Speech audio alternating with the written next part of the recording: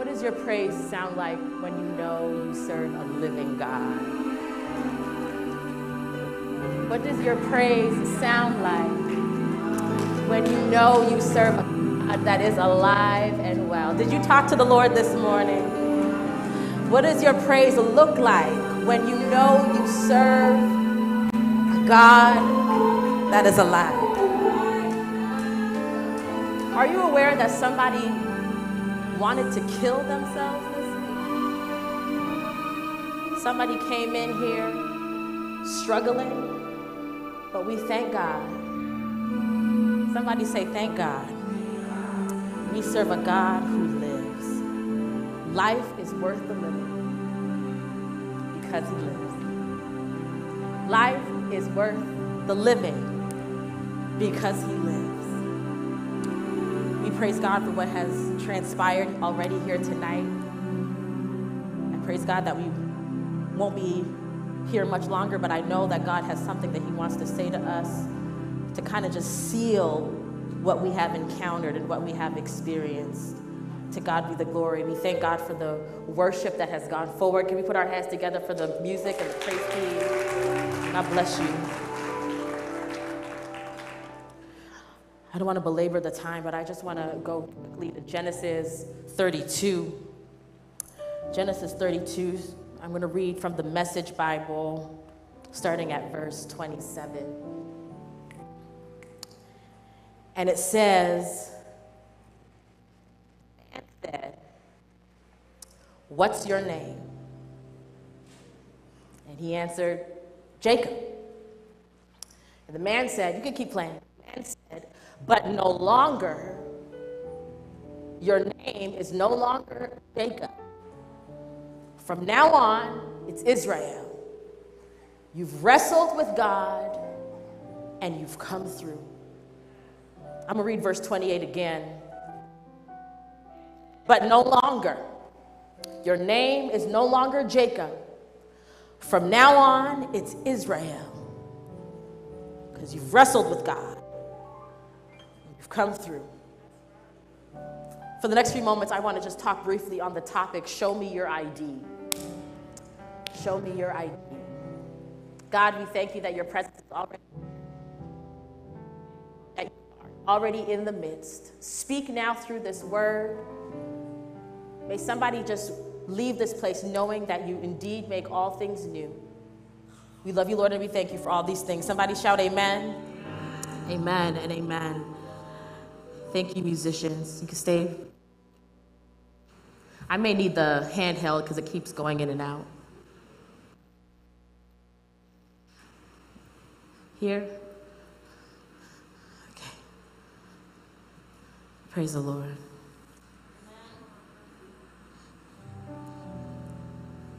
I don't mind waiting. Don't mind waiting. Oh, you know it. Don't mind waiting on the Lord. I don't mind waiting. I don't mind waiting. Don't mind waiting on the Lord. Y'all ready? All right. As a singer or a musician, your identity and branding are an important part of your act.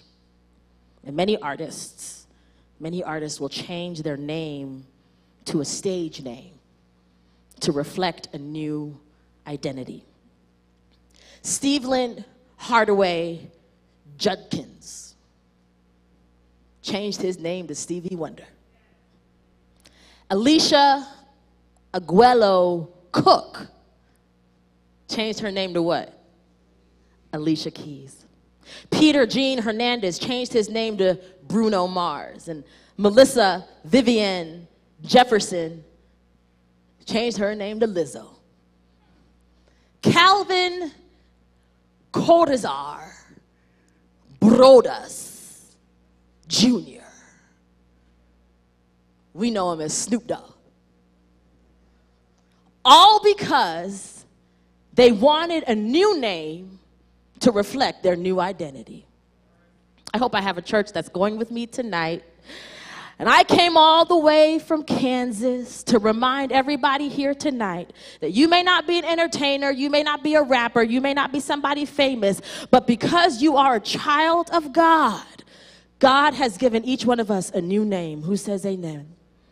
God has given each one of us a new identity. Paul said to the church in Corinth that if anybody is in Christ, he is a new creation. The old has passed away, and behold, all things have become new. Somebody shout new.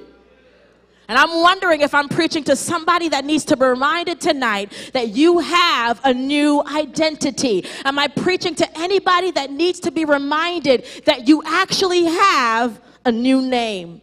Because I don't want us to go home after all the singing, all the tears, all the worship, forgetting what has taken place tonight. I don't want us to forget the encounter with God that has changed us tonight. There's nothing like the story of Jacob that reminds us of the significance of our new name in Christ. So from this story, I want to just quickly lift up 3 points that's going to reveal to us what happens when God changes our name. The first thing I want to leave with you tonight and then come back tomorrow is that when God changes your name, your new name will break you.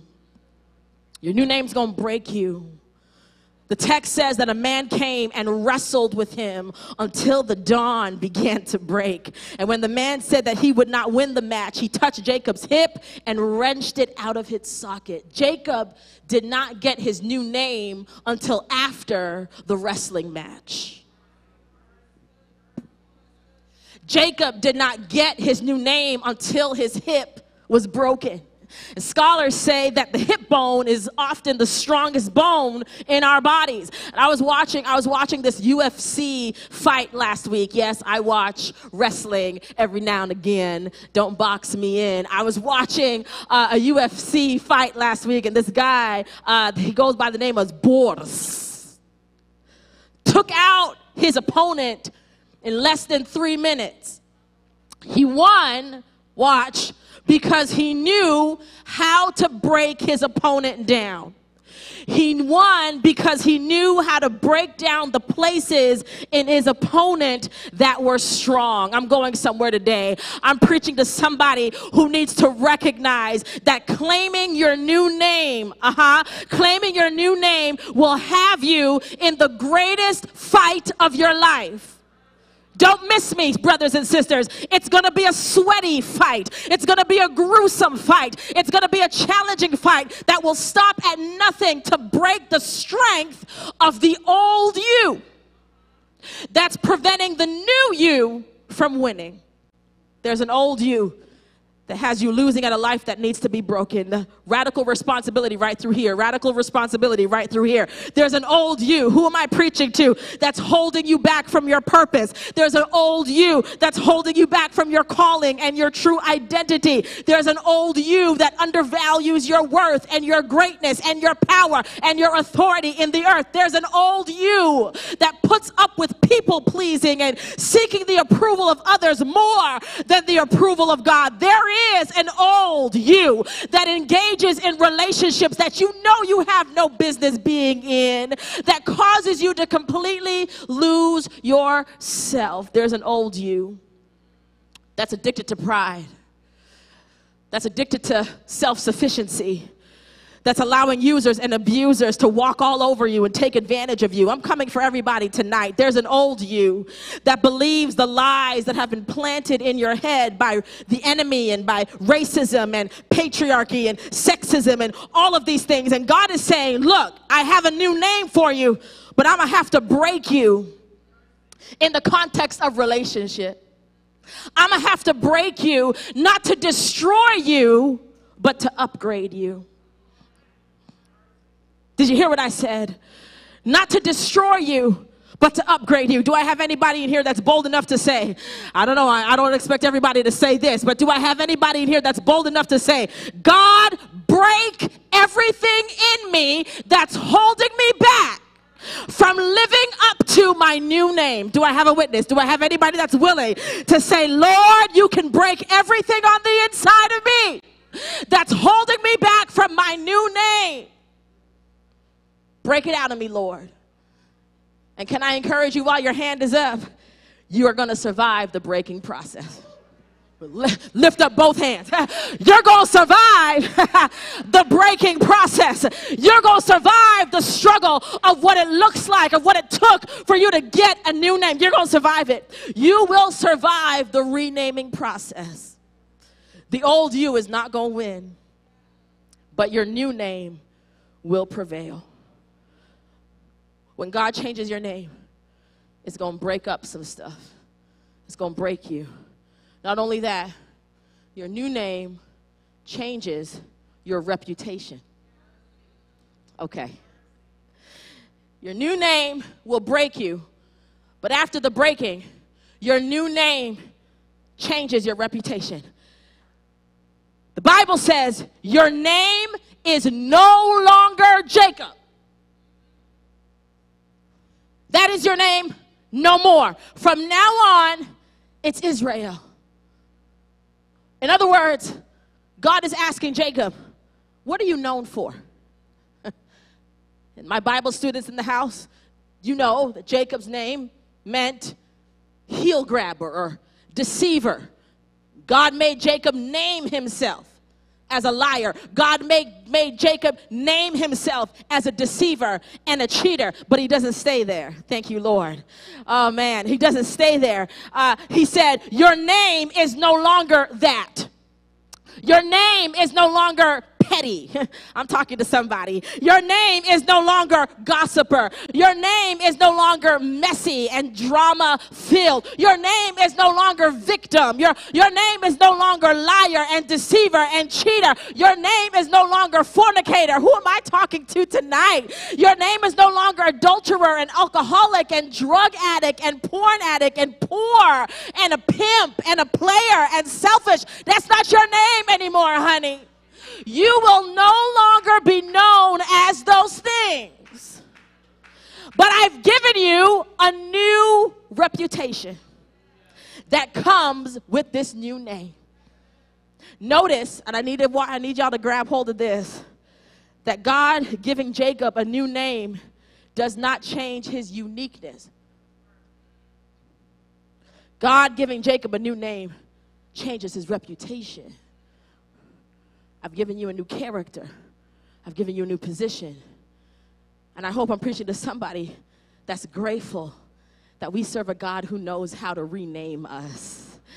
I'm so glad that we serve a God that knows how to rename his people. Your new name is child of God. Your new name is friend of God. Lift your hands and receive it. Your new name is justified. Your new name is redeemed. Your new name is bought with a price. Lift your hand, because your new name is delivered. Your new name is forgiven. Your new name is overcomer. Your new name is more than a conqueror. Your new name is I've come out of great tribulation.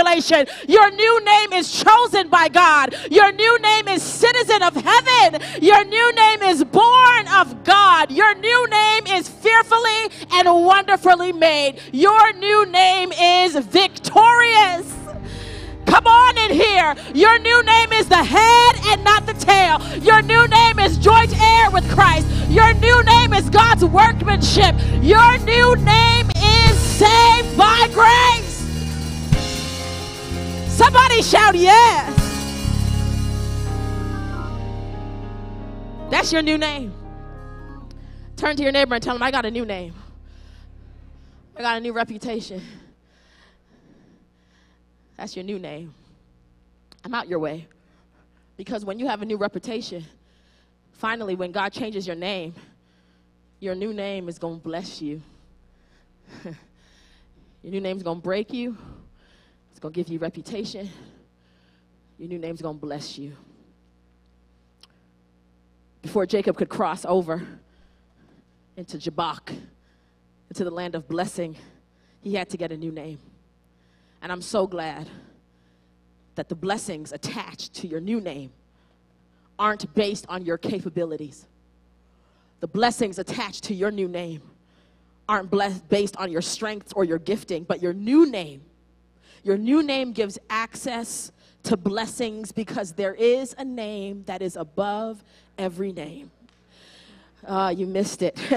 Your name gives access to blessing because there's a name that's above every name. And at the name of Jesus, every knee will bow. Do I have a witness? Can I talk about Jesus as I make my way to my seat? Because Jesus took on the name of a criminal so that we could have a new name. Jesus took on the name of a sinner so that we could have a new name. Jesus took on the name of slave so that we could have a new name. Jesus took on the name of brokenness so that we could have a new name. Jesus, somebody shout Jesus, became the lowest of the lowest of the lowest of the low so that we could have a new name. Jesus gave up his name so that we could have a new name. Jesus gave up his identity so that we could have a new identity. So because of Jesus tonight, you have permission to rejoice in your new name. Come on in here. Because of Jesus, you can now celebrate your new name. Because of Jesus, thank God for your new name. Somebody ought to say amen. We got a new name tonight. Listen, when you go to pick up a package at the post office or FedEx, they're going to ask you to show them some ID. When you go to the library to get a library card, the librarian is going to ask you, show me your ID. When you go to the bank and you want to withdraw money or check your balance, the teller is going to ask you to show them some ID. And when you go to rent a car, you got to show them some ID. And you go to the hospital, you got to show them some ID. And when you go down to the West Palm Beach airport, I don't know about y'all, but you got to show them your ID. Do I have a witness in this place? Because people want proof that your new name matches the documentation that they have for you. People want proof, I'm preaching to somebody, that you are who you say that you are. People want proof that you are who you say that you are. And so I may not be a FedEx worker. Thank y'all for having me tonight. I'll see you tomorrow. I may not work at the airport, but I do know this, that because of Jesus, because of what Jesus has done for you, do I have a witness that you don't mind showing your new ID because you recognize that Jesus is the one that changed your name? You have no problem saying that this is who I am.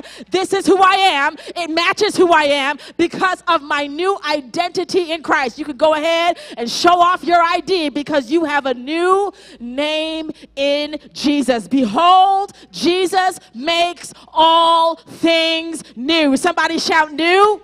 Somebody shout new. I'm so glad that we serve a God who's in the business of making things new. Somebody shout amen. Father, we thank you. Father, we bless you because you're in the business of changing our name. There may be somebody here that just wants to thank God for their new name. They want to thank God for the opportunity to start over. God, we bless you tonight. And if any man is in Christ, he is a new creature. Thank you, Lord. Forward. Let's sing that together. You make all things new. Sing. You make all things new. Yes, you make all things new, and I will follow you forward. If that's you, why not just stand as you sing it? 'Cause you make all things new. Yes, you make all things new, and I will, forward. Come on, make that declaration one more time. Sing. You make all things new. Yes, you make, and I will follow